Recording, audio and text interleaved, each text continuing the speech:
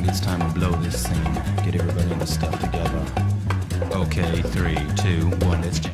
Yo, what is going on, guys? Welcome to today's video. And in today's video, we are going to be using the Heart of Inmost Light. Do you see where I'm going with this already? Because you should. If you guys don't know what this does, let's explain it really quickly. Overflowing light. Using an ability, grenade, melee, or barricade empowers the other two abilities. Empowered means abilities have faster regen, melees and grenades do more damage, and barricades have more hit points. So this is a really cool setup to be using.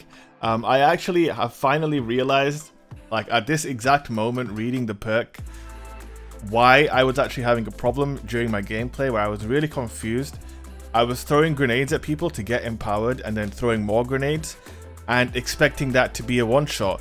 But as you can see, the perk here clearly states it empowers the other two abilities. So basically what you want to be doing is popping a wall or meleeing someone, and that makes your grenade a guaranteed one-hit kill. So in the gameplay, you know, this is a live commentary gameplay. I think there are certain parts of the video where I'm clearly confused as to why my grenades were not, always one-hitting. And the reason is, obviously, I was using the energetic buff for the grenades. So empowered is procced by throwing a grenade, right? But what that does is it gives your melee more damage. So if you proc empowered with a melee or class ability, then your sticky grenades are guaranteed one hit.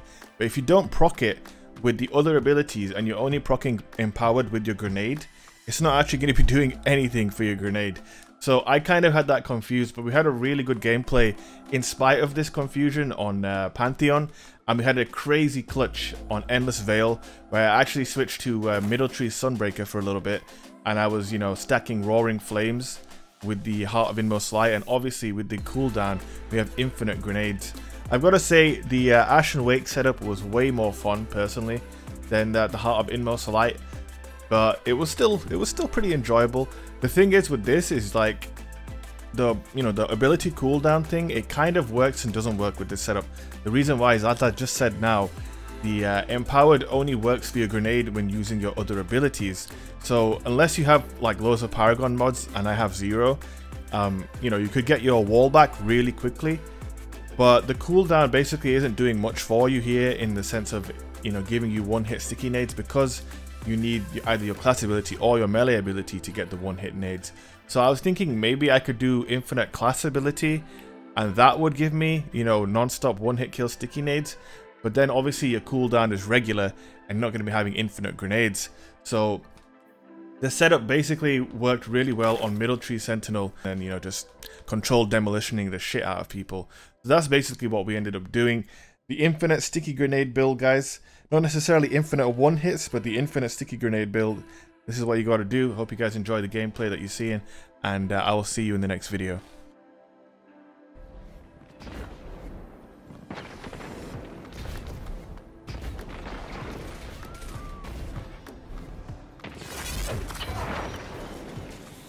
Zone B lost.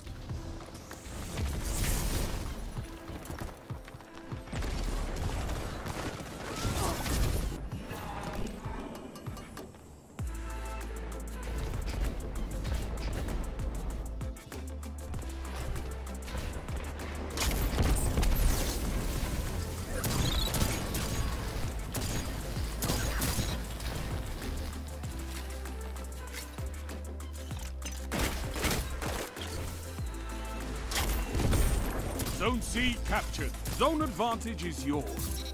Zone A lost.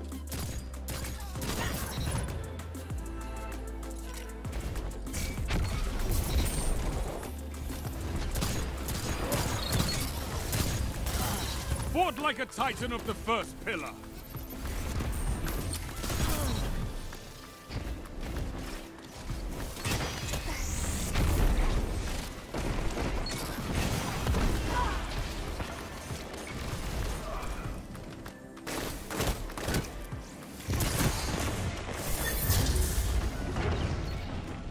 Zone B captured. You have advantage. 2 for 1.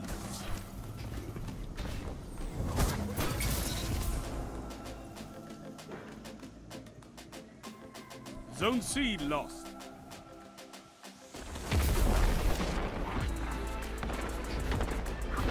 Zone A captured. You have zone advantage.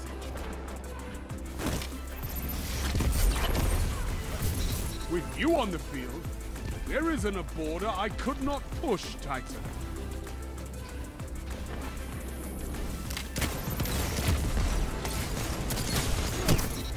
Captain, zone advantage is yours.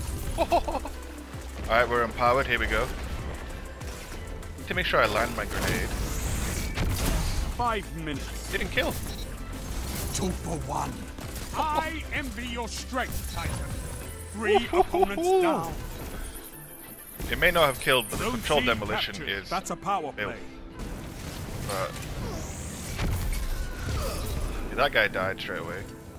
But like that doesn't happen every time. Maybe he was just too slow to avoid the C blast. lost. That could be what it was.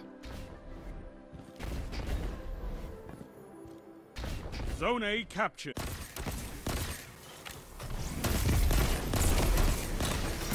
A fire team that fights together stays together. You're breaking them. Double down. Fought like a titan of the first pillar. Where are they spawning? I have such shit luck with spawns, honestly.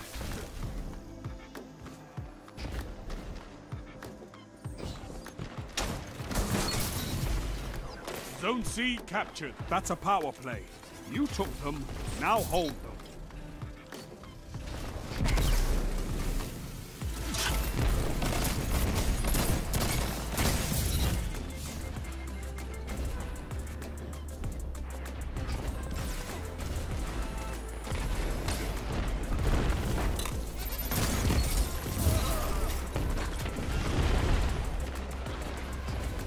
Minutes.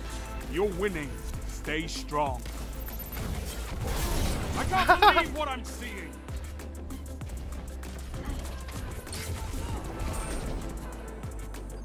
Zone A captured. That's a power play. You took them. Now hold them. You know, it doesn't help just giving him that one bullet in the back, you know, to seal the deal. Alright. Should be spawning. Yeah.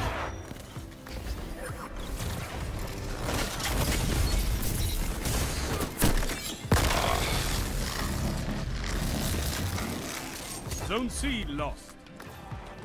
I think my buff's gonna run out in a second. But we can just close the game out anyway. And at the end of this game, I'm gonna show you a clip I had on a Sunbreaker. It was like a crazy overtime clutch with the fusion grenades. Oh god, oh god, oh god, oh god.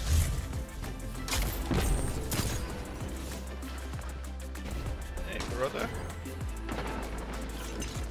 This shotgun boy.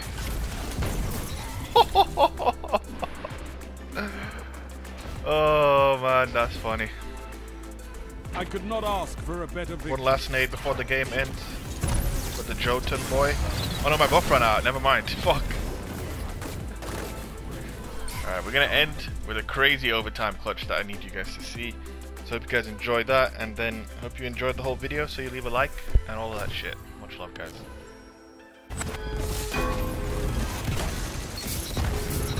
Your enemy can't kill if they're dead. Fantastic work. 30 seconds remaining. I can feel that in my bones.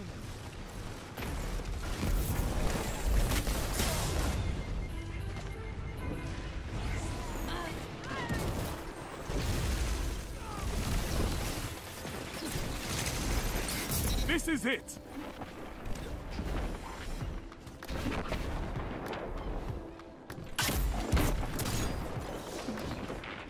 Overtime.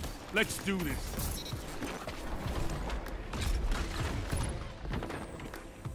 You gained the lead. Strength in numbers, Guardian. Excellent. Relax, Guardian. Holy fuck. You're scaring them. They'll never want to match with you again.